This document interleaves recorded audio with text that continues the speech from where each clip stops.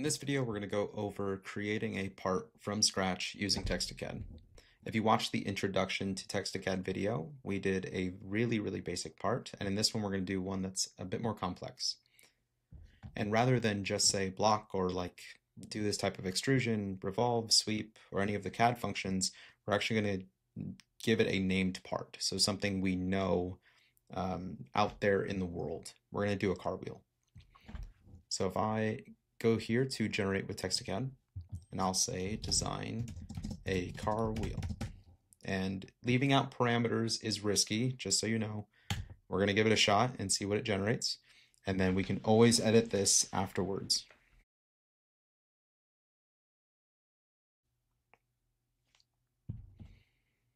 All right, this looks okay. Now, obviously that was sped up, but just know that took about 15 seconds.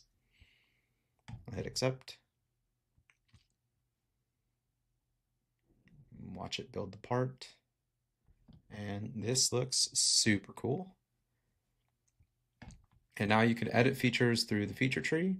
You edit through KCL. If you have a good understanding of KCL or want to try it, you feel free to edit parameters as you see fit.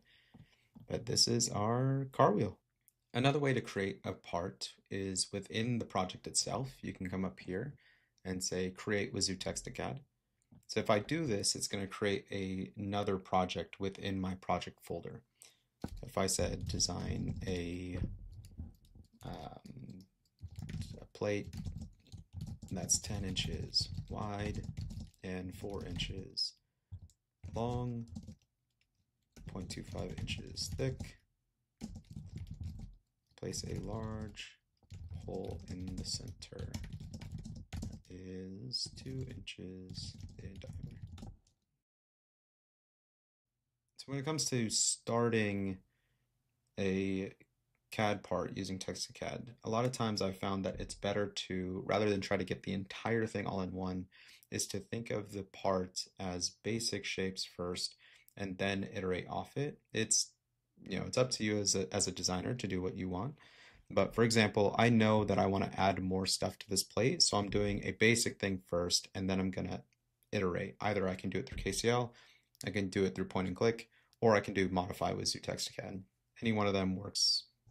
So now that I've created my new part, this now exists within my project. So if I go to the project files pane, you'll see I have design a plate and the main. So this was the one I just did, and main.kcl is always the first project that's created. So when I first did the car wheel, that's going to be our main.kcl, and then all the other ones after that are going to be based off of the text prompt itself.